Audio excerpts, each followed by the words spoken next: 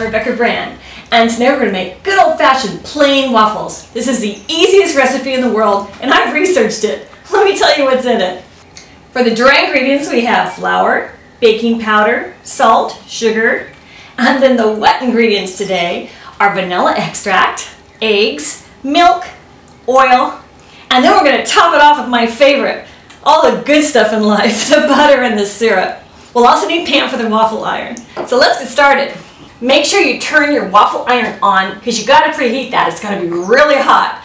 So let it fly while you're making the rest. You're going to put in 1 3/4 cups of flour, regular white flour, whatever you got. That's the kind to use.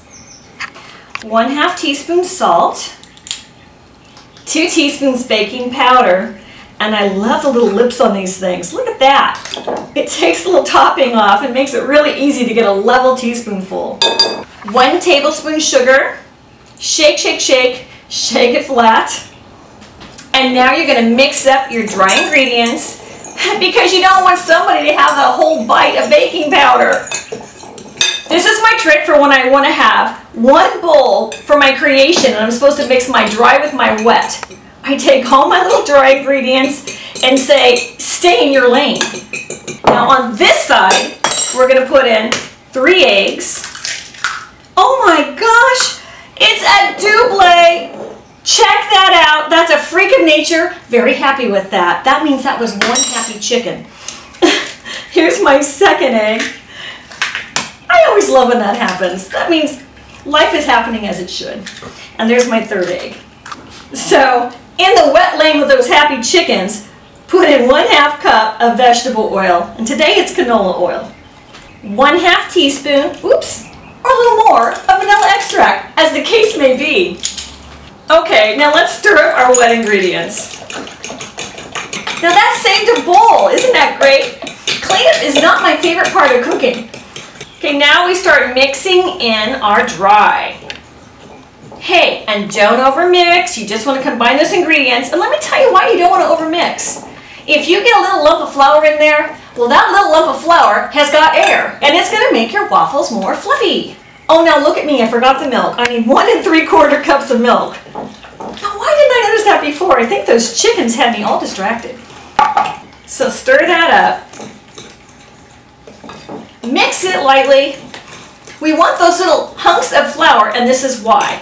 You want those little extra pockets of air.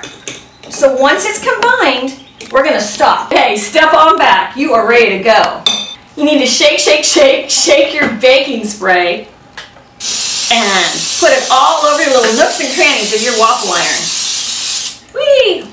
I'm using 1/2 cup of the batter to go into my waffle iron because I don't want an overflow. That makes a big mess. Now that doesn't seem to be enough, so I'm taking another 1/4 cup, and I'm putting that in too. If you overfill it, it's going to drizzle drool out of that pan. You don't want that. Okay, that looks about right. That might have been overkill, and that's 1 cup with this kind of waffle iron. I have had this waffle iron, oh my gosh, for probably 20 years. They last forever. So get a good one and keep it. This is the deal. This thing is going to start steaming up. And that's how you know it's cooking. When it stops the steam, that's how you know it's done. It'll take about 3 minutes. But don't forget and get busy with your eggs and bacon because you don't want your waffle to be dry and too toasted. So there you go. See all that steam coming up? That means it's cooking. If it's steaming, it's having a good time in there. It's going to give you a nice crunch on the outside.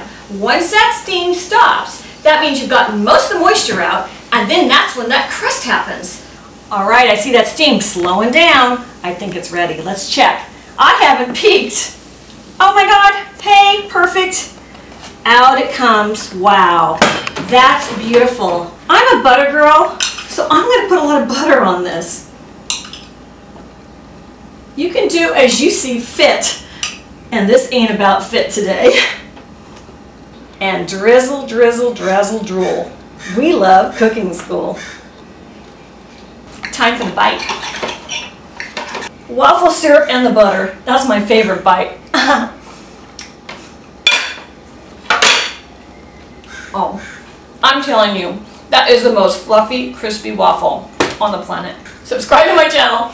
and let's keep cooking.